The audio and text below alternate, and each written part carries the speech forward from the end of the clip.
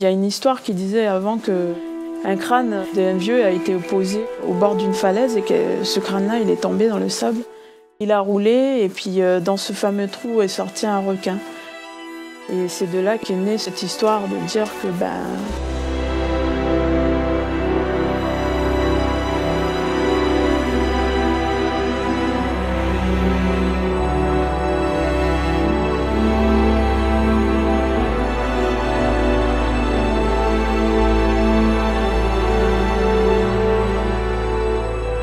J'entends que dans le monde aussi, il y a tout ce qui est l'environnement, tout ce qui est au niveau environnemental disparaît. Donc moi, je suis fier vraiment de ce que je vois ici dans mon île, dans toutes les plongées que je fais, une diversité.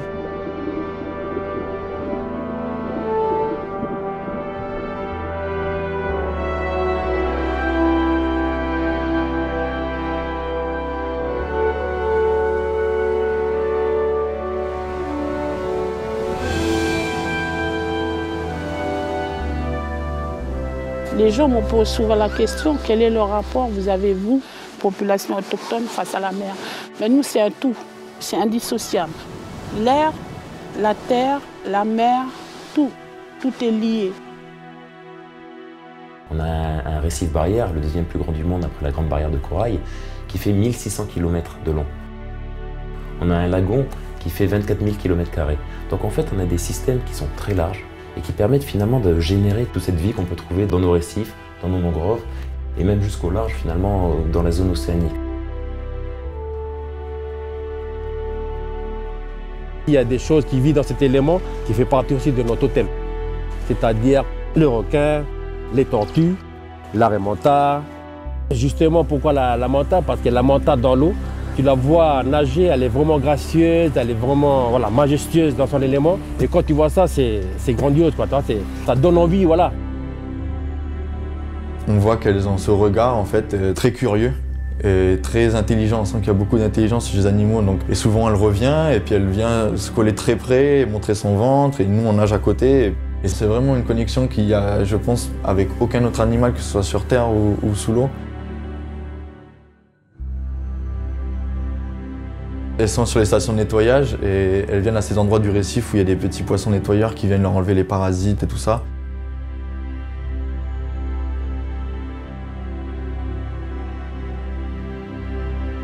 Le moment de la reproduction, c'est un des plus beaux à voir avec les raies manta puisque c'est très spécial en fait.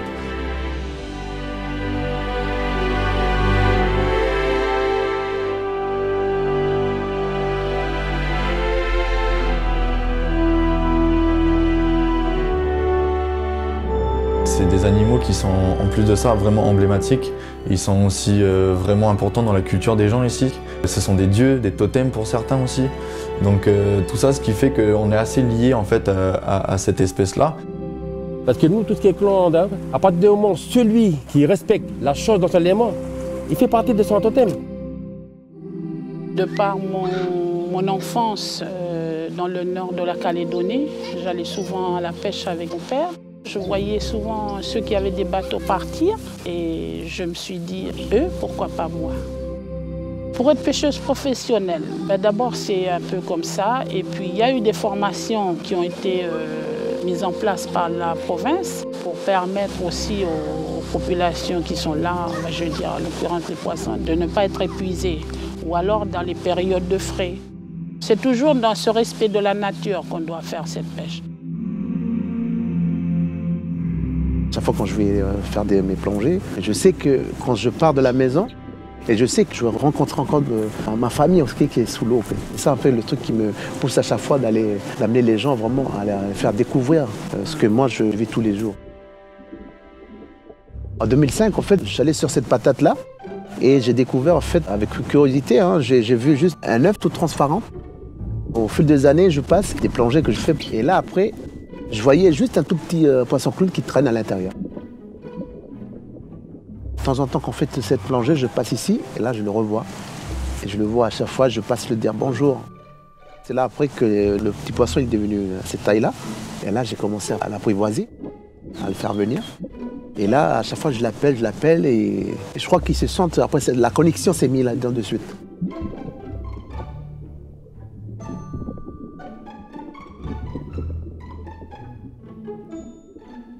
Donc après, je m'approche, il s'approche de moi, je mets ma main comme ça, il arrive et il commence à faire. Là, il ressort. Jusqu'à ce que ça, il a commencé à prendre son élan et là, il est revenu à chaque fois.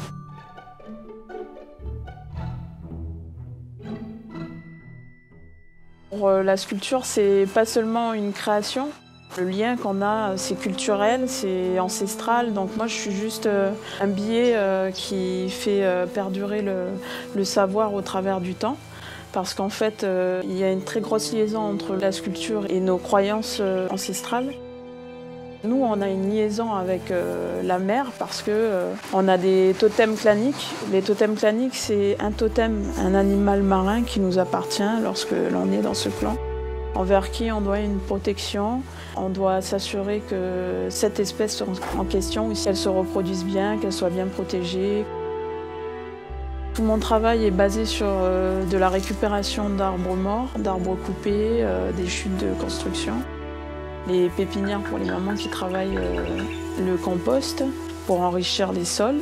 Le but, c'est de pouvoir en vivre, mais de respecter aussi ce qu'elle me donne, parce que c'est quand même elle qui me fait vivre, et ça, au fond de moi, je ne l'oublierai jamais. Donc, j'entretiens, je prends du temps, il y a un temps pour les faire revivre, il y a un temps pour enrichir ces sols-là, il y a un temps où je donne à la terre aussi, où je passe du temps à planter, parce que je sais que si je ne le fais pas, après, dans mon esprit, le travail, il n'est pas pareil. Donc c'est toujours une histoire de connexion avec la nature, avec ce qu'on a autour. Tiaou va intervenir en Nouvelle-Calédonie sur la gestion de la ressource, sur de l'aire marine protégée, de la gestion de la ressource, qu'elle soit des fins économiques, de développement au travers du secteur de la pêche, ou de la gestion des modes de vie et de la gestion des ressources pour la subsistance, pour la sécurité alimentaire de communautés côtières. On a une diversité qui est forte. On a par rapport au reste du monde une abondance assez importante, très près des côtes, là où ailleurs dans le monde, ailleurs dans le Pacifique, les côtes sont souvent surpêchées, sont souvent dépeuplées. Et on ne peut pas se voiler la face, et effectivement il y a un certain nombre de pressions qui existent, des pressions qui sont relativement fortes sur le milieu, qui s'exercent sur ses habitats et ses ressources, et qui représentent à mon sens un risque important, et un risque qui doit être en tout cas géré et de près en Nouvelle-Calédonie. Le premier que j'ai à l'esprit, c'est la mine. On se rend bien compte qu'il y a des surfaces entières vierges, érodées, et cette érosion se retrouve à un moment donné, bien entendu, sur le récif. Un sol mis à nu, lorsqu'il n'y a plus de forêt pour le retenir, il va s'écouler avec les eaux de pluie, ruisseler le long du bassin versant et se retrouver à la fois dans nos rivières, mais également sur nos récifs et sur nos bords de mer. Et cet impact à long terme, ces apports à long terme vont finir par tuer le récif, tuer la vie qui s'y trouve et finalement impacter là aussi les modes de vie des gens, des communautés côtières qui bénéficient des ressources de ce récif. C'est vrai que nous, depuis nos vieux, on a vu les changements qu'il y a eu sur le bord de mer. Alors l'érosion maintenant se fait par le réchauffement climatique et par le climat lui-même naturellement, mais aussi par l'homme. On se rend compte qu'en Calédonie, on a des effets de blanchiment. Ce sont des pressions qui arrivent de plus en plus, ce sont des pressions relativement inquiétantes. Mais jusqu'à présent, on se rend compte que le récif revient à vie. En l'espace de quelques mois, les coraux qui ont blanchi, souvent reviennent. Ce n'est pas le cas partout, bien entendu. Les zones qui sont déjà fragilisées, malheureusement, ont du mal à revenir. Il y a quand même des sortes de poissons qui sont en perdition. On les voit rarement maintenant, absolument plus comme avant.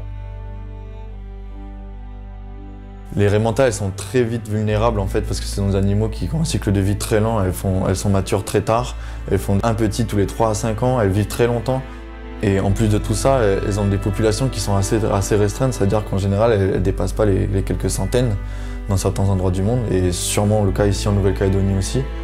Les raies manta, en fait, ce sont des animaux qui sont vraiment menacés partout ailleurs dans le monde par la pêche et d'autres impacts tels que le tourisme, par exemple, de masse. Et c'est pour ça que c'est important de les conserver, et c'est pas d'attendre qu'elles aussi elles soient menacées ici en Calédonie pour pouvoir ensuite tenter de la conserver.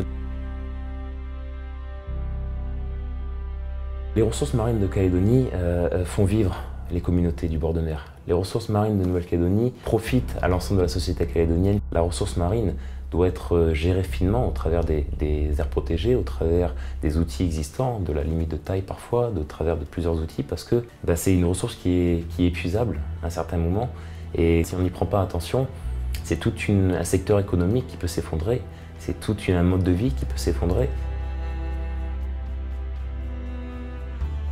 Entre la nature et les îles et le peuple qui vivent ici sur l'île, on est en connexion avec la mer et avec tous les habitats des fonds marins.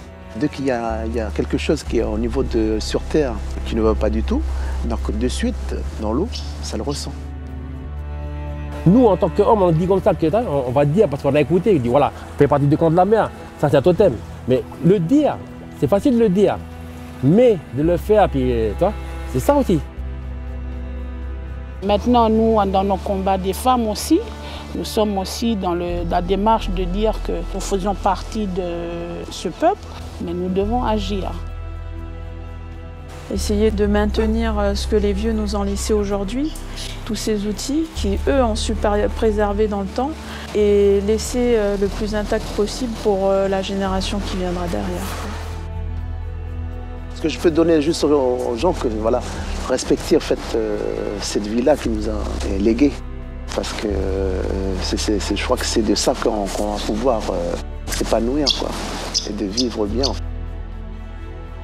Si finalement tous on prend notre responsabilité et on se met à travailler ensemble, je pense très sincèrement que la Calédonie a vraiment de quoi préserver ce patrimoine.